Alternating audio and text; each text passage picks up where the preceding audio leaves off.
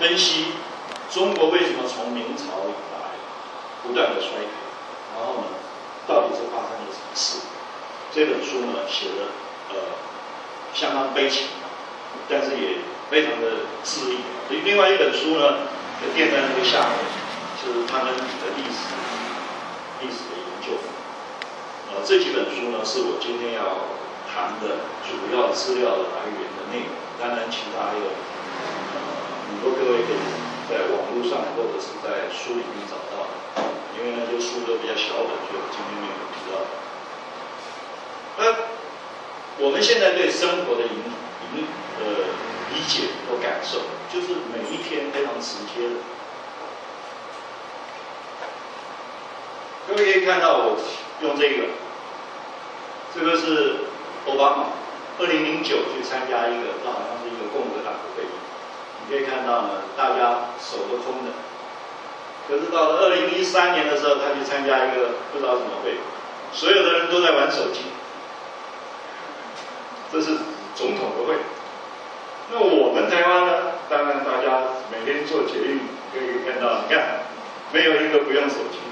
你们如果是坐着自己玩，不觉得你有一天呢，你的明天或后天，你就把它翻起来看看，每个人都在玩，在路上也在玩，有的人还边走边玩，车子一停下来，全部都是。这就是我刚刚讲的，我们的生活是完完全全现代化。全面的资讯化，资讯化对我们的影响有多大？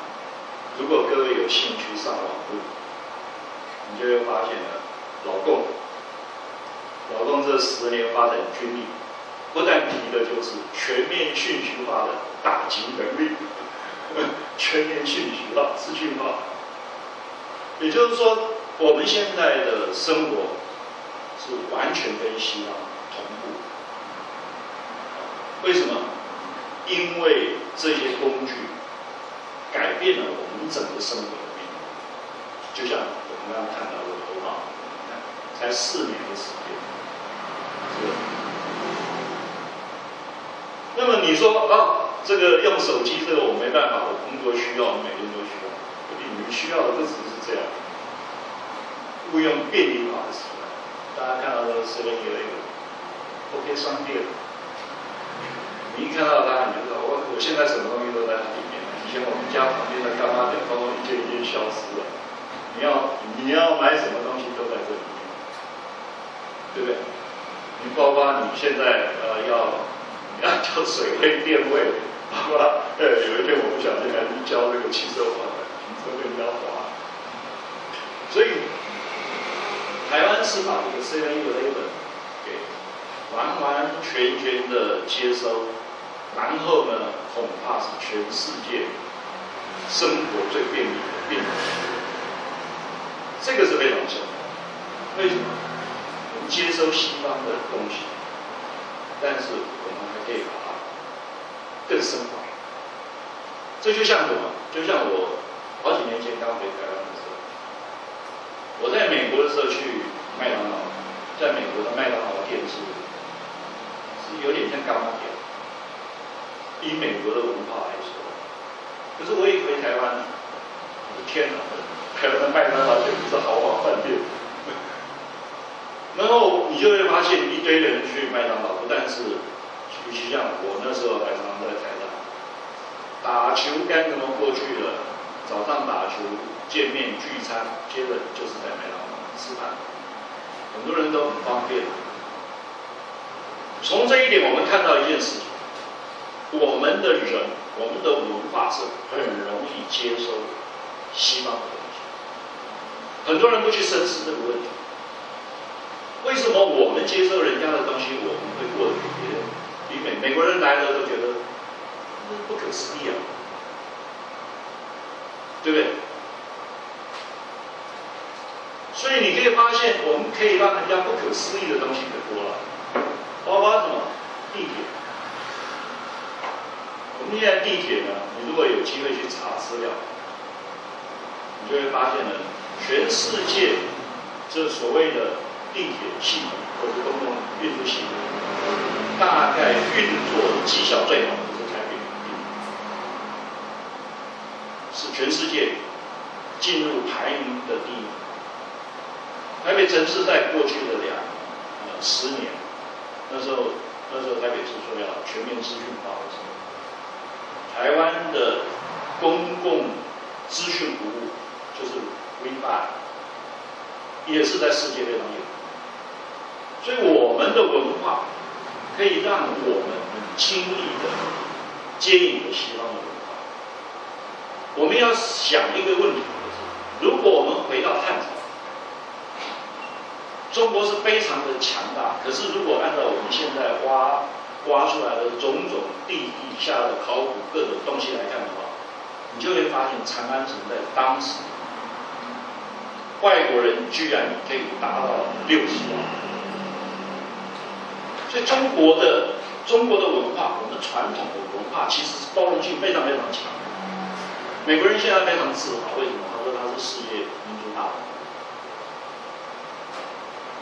这个大融合这个概念，在中国，其实如果我们现在去看历史事件，中国这个大融合可不是在汉朝就有，要更早，要回到商代、周代。如果我们从现在的考古来看的话，你就会发现，秦代的时候就已经打到广州了，对不对？